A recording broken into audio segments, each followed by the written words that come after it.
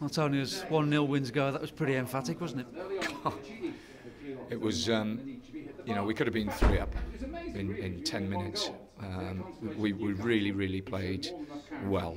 I'm just disappointed, like you say, that we never scored more goals. But it was a great occasion. I thought it was a great game for the supporters. They were fabulous again. The supporters, full house, really got behind the players, and you know, that's what we need. And you know, that's 38 games now I've managed, and we've got 50 points.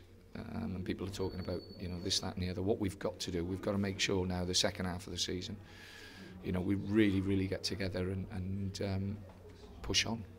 Great character from the team as a group after the last 2 games, the disappointments we've had. Well, the disappointments the players have had and the disappointment the supporters have had, because we came into those 2 games having played so well against some of the top teams. But we conspired to shoot ourselves in the foot. You know, the sendings off against Bournemouth. And you know, the Swansea result, again, we should have had a penalty, and the goal was a mistake. And apart from that, we were the better team. So things have to, you know, things go for you, things don't go for you. But today, I think we deserved the victory.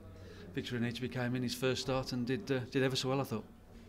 Yeah, he did smashing. You know, Victor on his day is as good as anything in the league. And Darren Fletcher, goal for the captain. Yeah, pleased for him. You know, he kept going for 90 minutes. You know, his age, and if people think about his age and worry about his age, it was fantastic that they never stopped.